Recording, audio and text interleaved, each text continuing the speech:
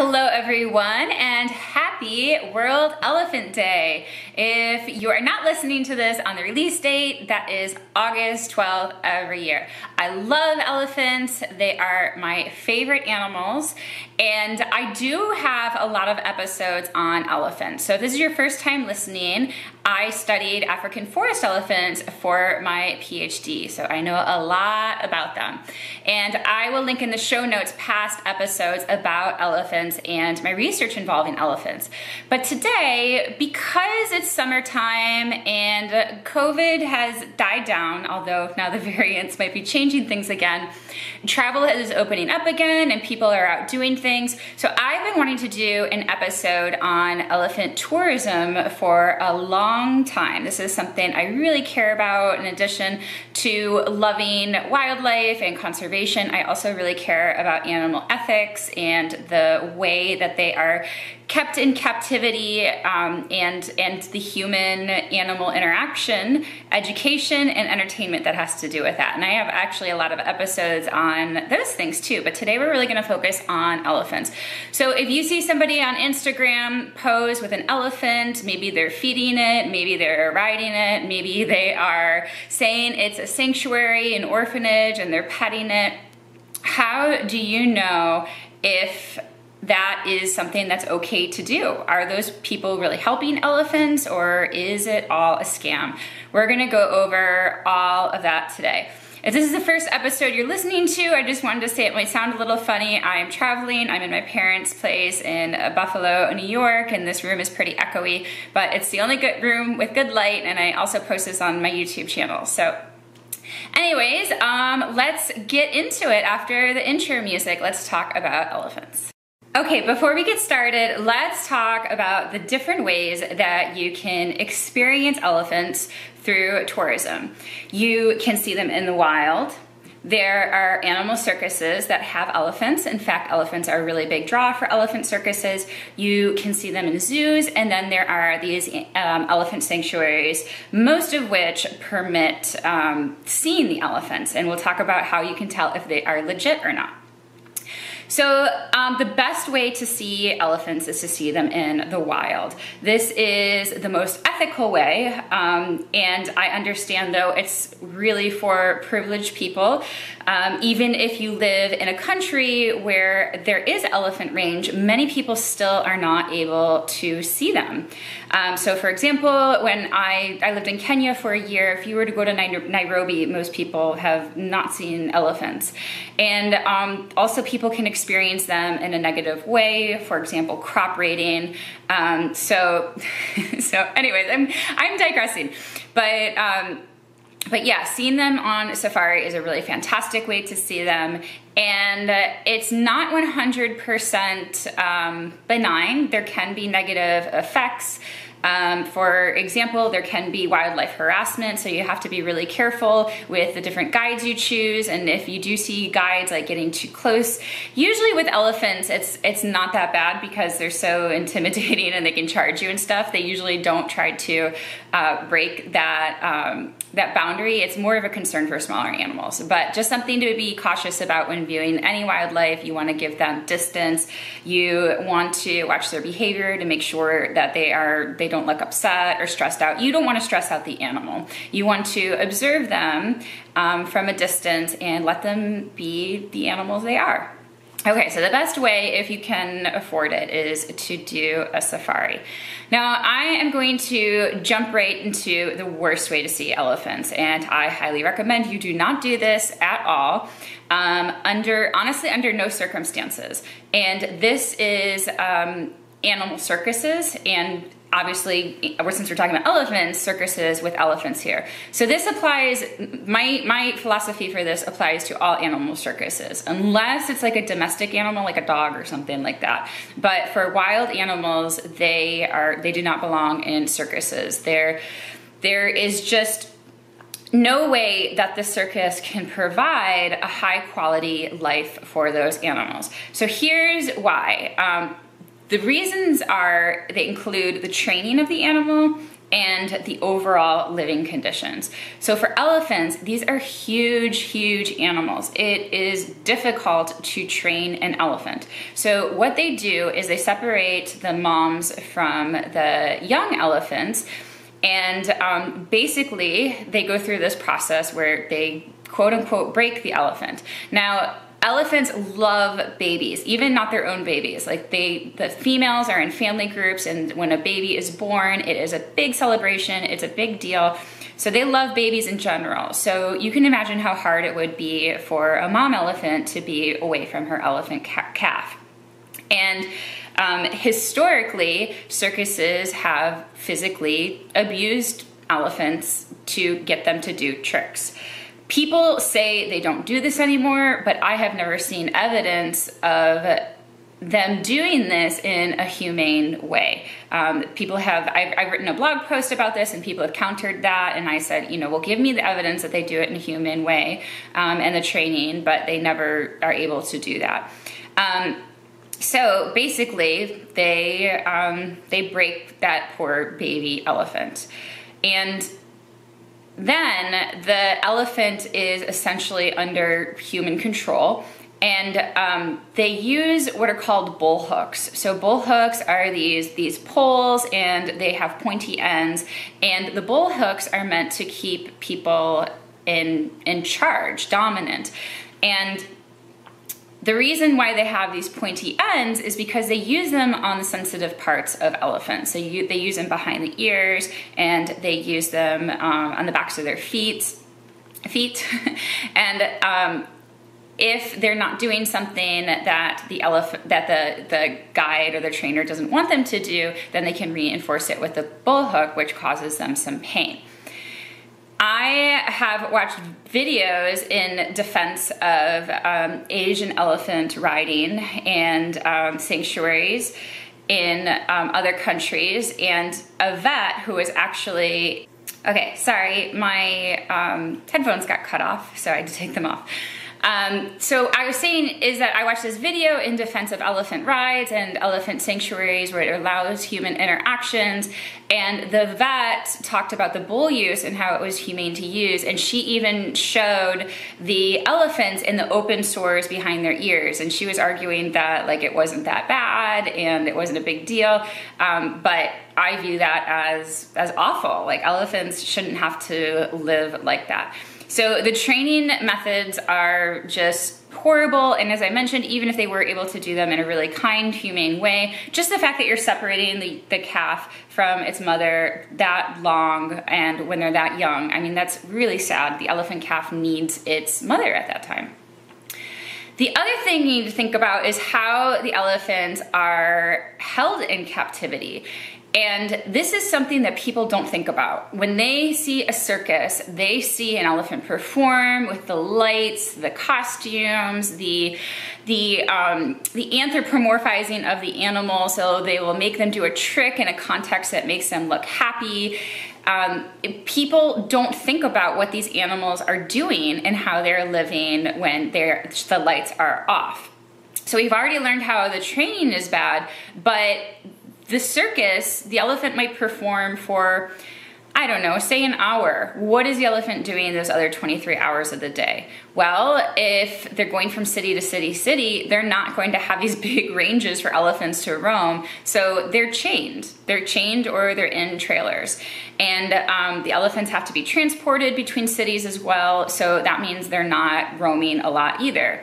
Elephants are really big animals. They need exercise. They need places to roam.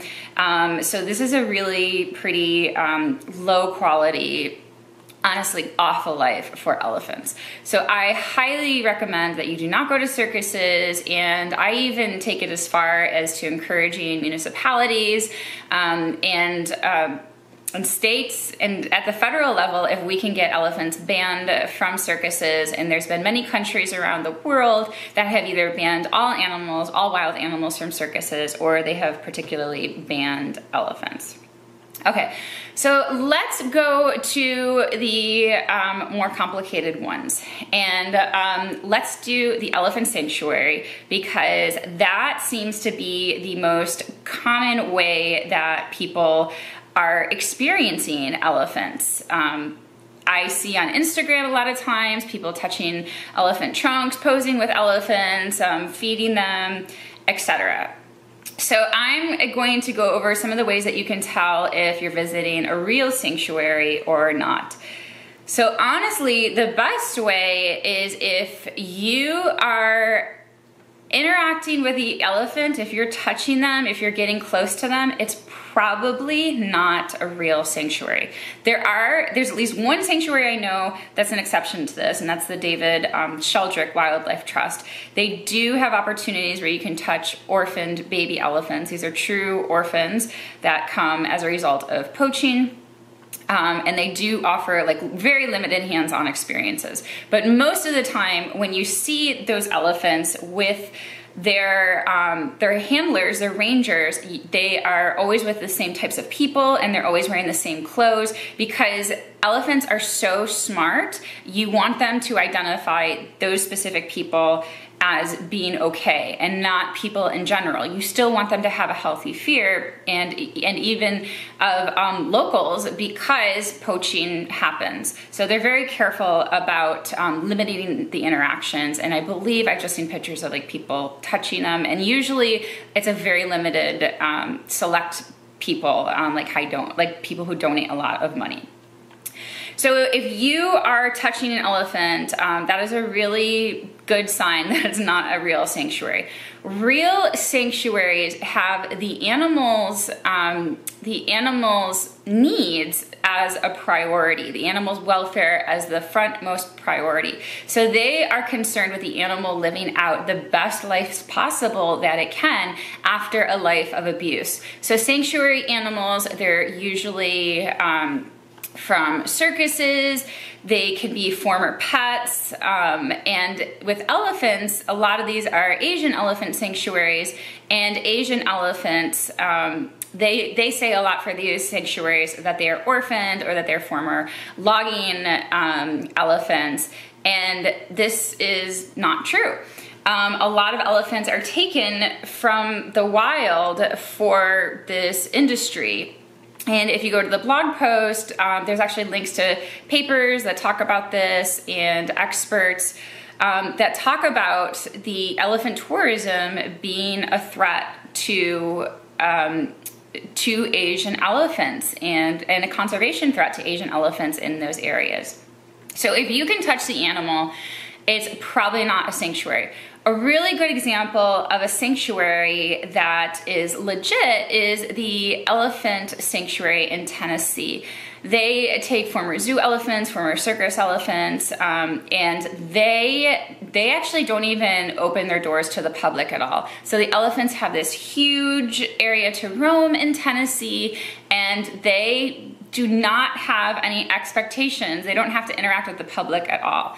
And the reason why they take it to that extreme is because they feel that elephants have lived their life in front of people and performing, and they don't want to put any pressure on those elephants to perform at all. So for example, say you had a donor and the donor wanted to get close to the elephants or feed them. Then there would be an expectation for the elephants to come close, and they want the elephants to be able to decide what they want to do basically at all times, given the health and safety of the elephant. So I believe at night they do have elephant barns for them and things like that, but they don't want the elephant to have to quote unquote perform anytime at all. So they just completely do it off limits to people, and I really respect them for that. If you're watching on YouTube, it's super hot here. It's like 90 degrees out. Okay, so you don't feed the animals, you don't touch the animals.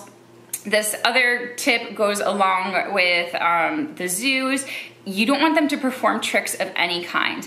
And with these sanctuaries, it might not be obvious, like they are, I don't know, like standing on a ball, or I haven't been to a circus in forever, so I don't even know what kind of tricks they do, but like standing on each other with their front legs. They might be just posing for a picture. That's still a trick. They have to hold that pose. They have to do this all day long, as long as there are tourists there. So even though it doesn't look like a trick, it is still a trick. You can also look for signs of bull hooks. So you can actually look to see if there are bull hooks present. And if there are bull hooks present, that's also a sign that it's not a legit Asian or elephant sanctuary. So don't support any places with bull hooks. And again, the reason why they use the bull hooks is because they have to keep the elephants in line in case something goes wrong. Now for elephant riding, a lot of people are against elephant riding, and people talk about the pressure of the person on the elephant.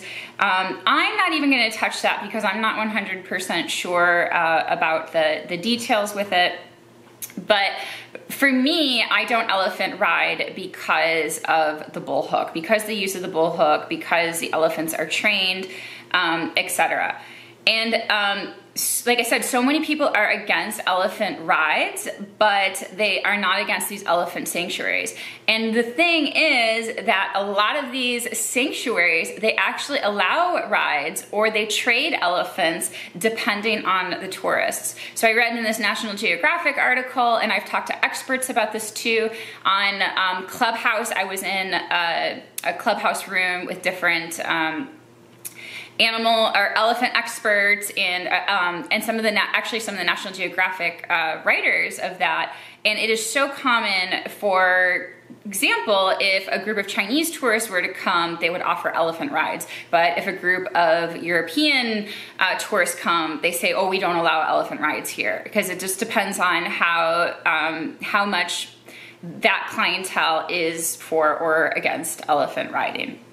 So you don't know what happens after you leave, and again, they can exchange elephants too. So they like rent their elephants out to different companies, and even though they're sanctuary, they might use those elephants. For riding other times.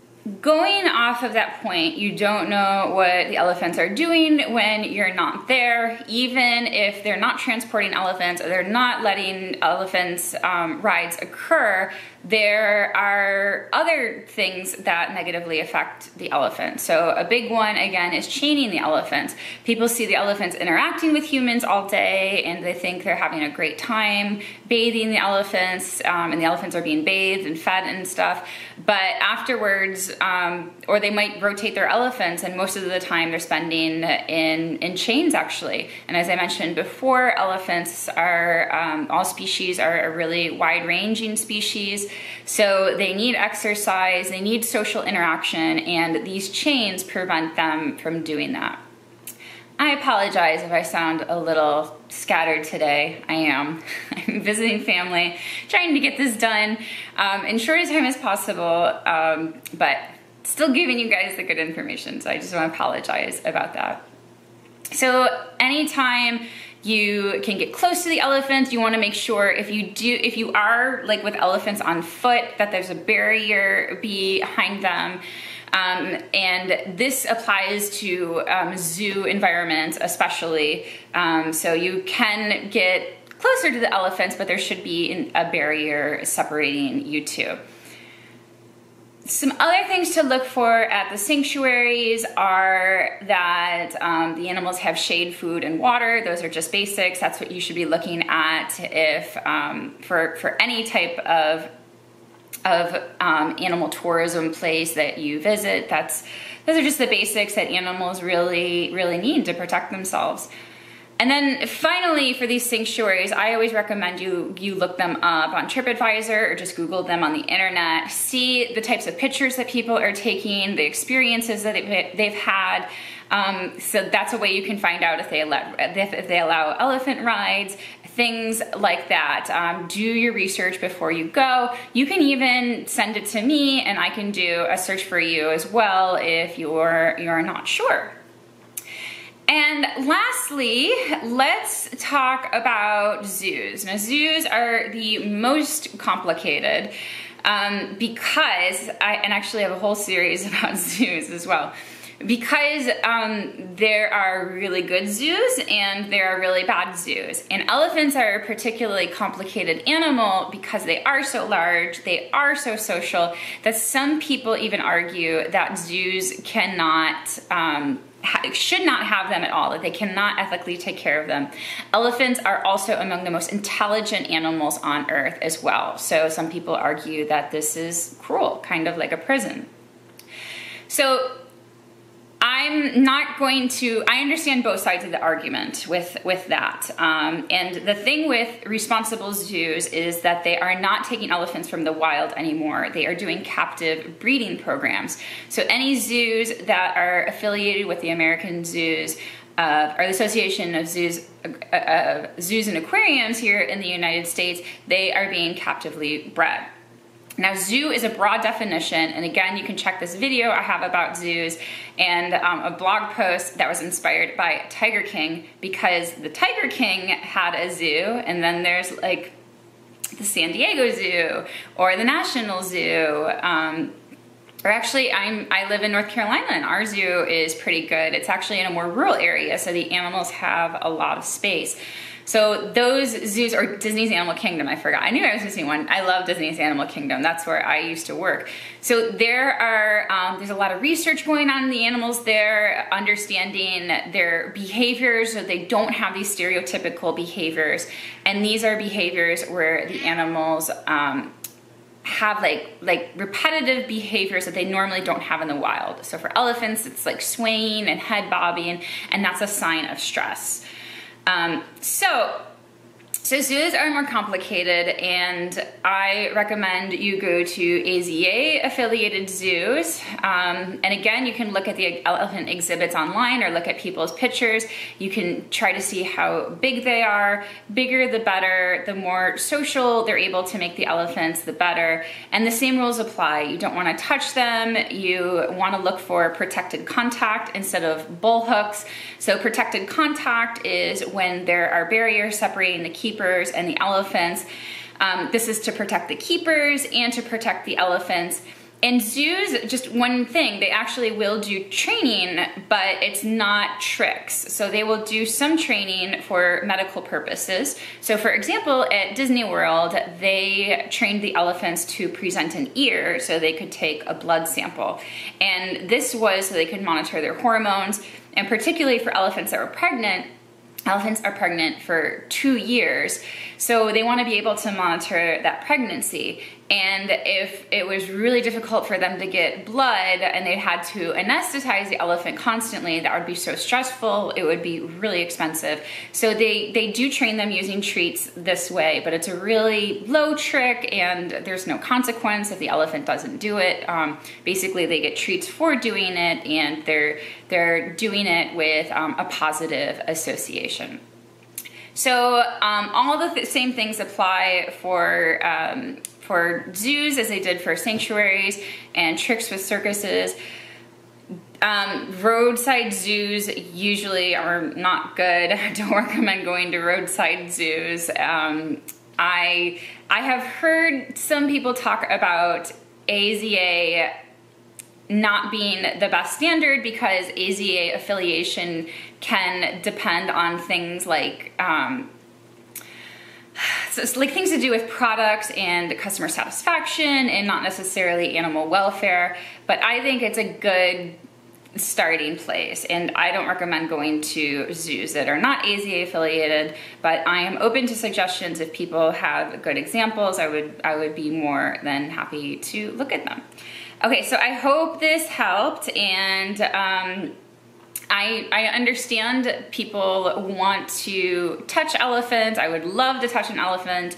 I would love to touch all wild animals, but you have to think about the animal's best interest. Is it worth it for you to touch that animal? And in my opinion, that is a big no because of all the different ways that they suffer. Okay guys, thanks, and see you next time.